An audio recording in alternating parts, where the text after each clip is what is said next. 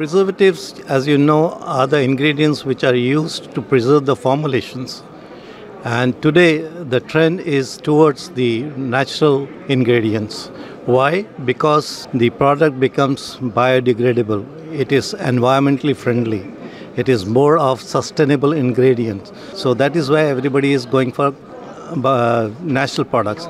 We have in our portfolio natural preservatives. These natural preservatives are made from the natural ingredients which we are using in the kitchen, and these ingredients are blended with each other to come up with a preservative blend which will cater to the needs of all the microbes, be it antibacterial, antifungal, spores or anything.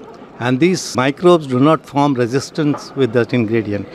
Apart from that, we also have a semi-natural antimicrobial, which is the Salicylates. This is derived from castor oil, and it is then modified to make a chlorohexidine diandesylate product, which is again biodegradable, works across all the microbes, and it has got a very good advantage that it behaves exactly like triclosan. Triclosan being banned in Europe and US, there is a need for a replacement of triclosan, and this is a very good replacement of triclosan, and we have come up with this ingredient. It goes in oral care, it goes in hair care, it goes in skin care, you name it, it goes in all the antimicrobial, antibacterial applications. So we are basically the preservative product producers in India, which has all range of product, and we believe that tomorrow's future is the natural ingredients. The market is only 25% of the total personal care market of natural ingredients.